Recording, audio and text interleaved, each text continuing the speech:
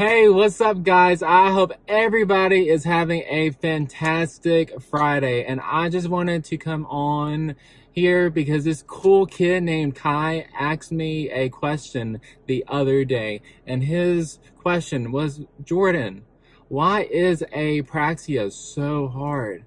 And the reason, kids, why it's so hard is because, as I know, we know what we want to say. But sometimes the words just won't come out. And that sucks. And then when we say something and we get it out, it may not be what we meant to say. So, of course, this is frustrating completely. But while you may not like Apraxia, it does give you some amazing strengths. It makes you a compassionate and understanding person because you know what it feels like to not always be understood. So while you may not like it, it will make you an amazing person. So don't give up. Keep trying. Bye. See y'all.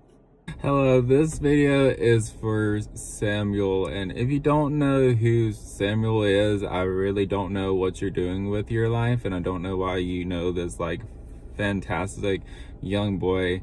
He is 13 and he's been in speech ever since he was a young kid, as early as 3 years old, and he has been pushing through for strong 10 years. And I want to start out this video by telling him how proud he should actually be of himself right now.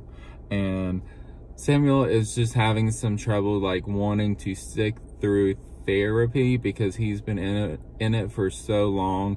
And I just wanted to say, from my own personal experience as well, I do remember being that age, and I remember not wanting to go forward anymore because I was so like sick and tired of going to every session, trying so hard and still having those mistakes. But I actually wasn't focusing during this time about what all I was doing well.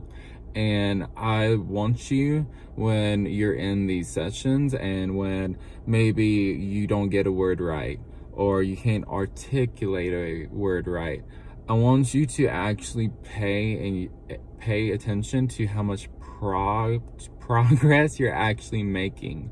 Because, I mean, I believe in you like 110%.